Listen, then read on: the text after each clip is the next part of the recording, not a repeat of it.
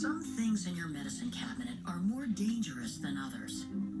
When it comes to prescription drugs, opioid pain medicines can be addictive and even deadly. Keeping unused opioid medicines in your home is risky. Half the people who misuse prescription pain medicines get them from a friend or family member. Over 100 Americans die every day from an opioid overdose, and millions are addicted to opioids. But you can be part of the solution to the opioid crisis. Go through your medicine cabinets, drawers, anywhere you keep unused opioid pills, patches, or syrups, and find out how to dispose of them safely.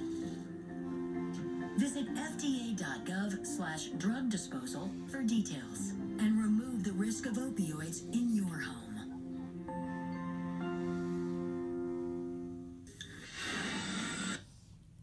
And then, yippee, man, yippee, man.